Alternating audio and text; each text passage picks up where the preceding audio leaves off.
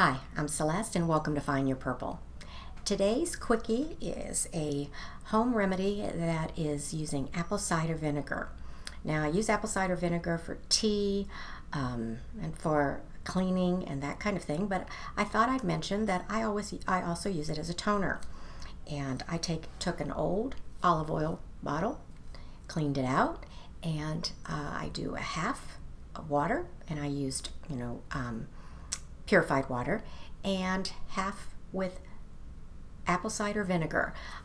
You can buy Bragg's is one of the brands, or I go to HEB, or Texas, plug for a Texas grocery store, and they have an HEB brand that you buy it. Be sure to get the apple cider vinegar with the mother and get organic.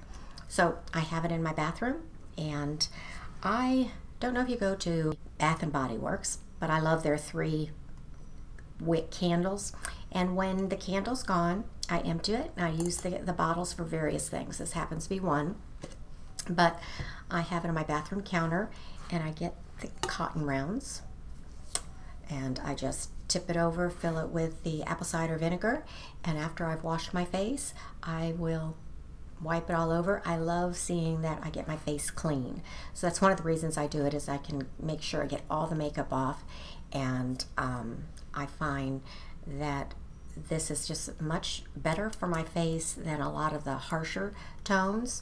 They say it equalizes the pH factor. Don't know if that's true or not. I just know I like it, and I like being able to look at my little cotton pad and see that it's clean.